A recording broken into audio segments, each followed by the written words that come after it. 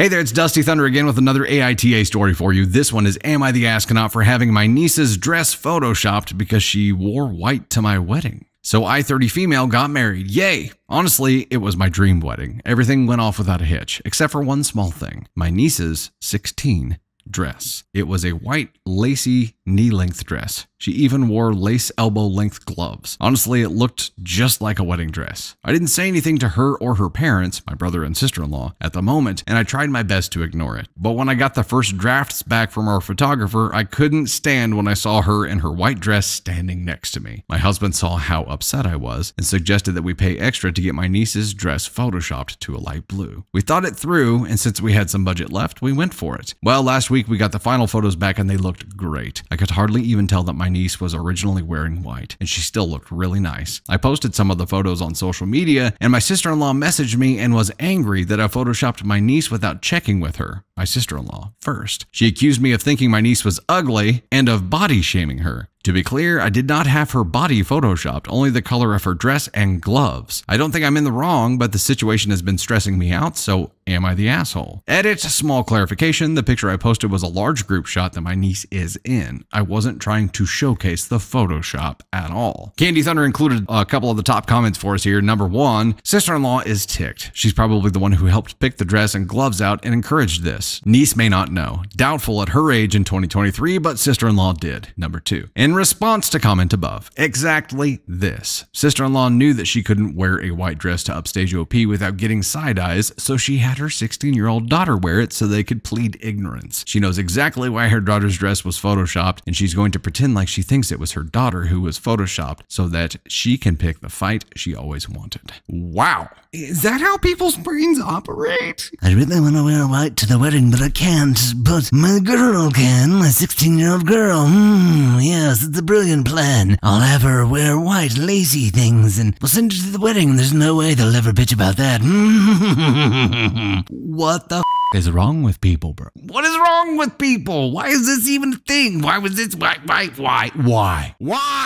Sorry, that was loud, but why? Come on. Why? Also, yeah, it's their freaking pictures. They paid for it. It's their wedding. They can do whatever the hell they want. They can put a freaking clown costume on everyone in that picture and no one can say a damn thing. They might, but it's their picture. They paid for it. Turning it into body shaming and saying that she was ugly was really taking the full-time victim role, just gung-hoing it there and just basically saying, I'm going to use whatever I can use to try to victimize myself here and make you seem like the asshole. Even though it was my maniacal plot here to have her wear the white dress. It's common knowledge not to wear a white dress unless you're the bride. Right? It's common knowledge not to do that, and if you do, come what may. So either this was something maniacal that she did intentionally with malice, or it was ignorance, but either way, it doesn't matter. She has the right to Photoshop whatever the F she wants to Photoshop, and she didn't even Photoshop the texture of the dress. It was just the tint, the color. I'm a photographer. I know what she did. I know how the photographer did it right now, and it's an easy thing to do. It's not that big of a deal. It doesn't require altering the appearance or shape of anything. It is simply coloring, simply changing the color. I don't get it. I don't get how they try to sabotage? I'd like to take this moment to talk about some of the new swag we have available here. This is not a final design, but it is available for sale right now. It's Words Are Hard. Seems timely, doesn't it? Okay, we'll go back to this.